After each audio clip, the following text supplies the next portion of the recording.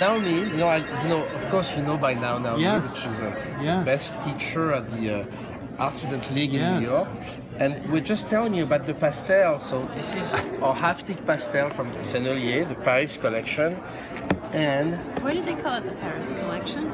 they call it just the reason, to be honest with you, was a little bit of a marketing idea. It's because they started in Paris. They were made in Paris, and that's where Sennelier started actually to make those pastels for Edgar Degas.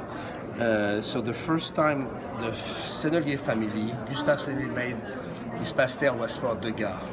And then we had that friend, artist, who happened to have done a Eiffel Tower.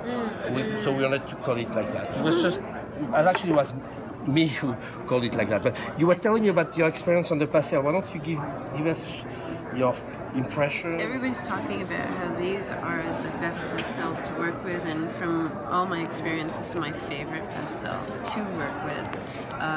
It's so rich, and the way it falls away on the board, I work with on board all the time, and the way it sits and releases itself onto the board is just perfect, and the colors are very rich. So all the colors that you usually buy have a certain limitation in how they mix together with the other layers, and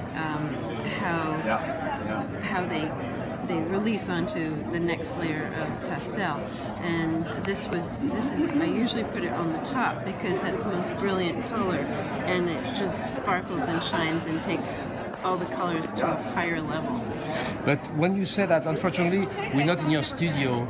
Maybe another time we'll be able to come to your studio. But you describe it as a pastel artist, or you use that more on the mixed media with other medium, or how do you? I have done a lot of pastels, so mostly with pastels. I haven't really worked with this, to be honest. I haven't worked with this in a mixed media environment. Okay. But I've worked with a lot of products in mixed media.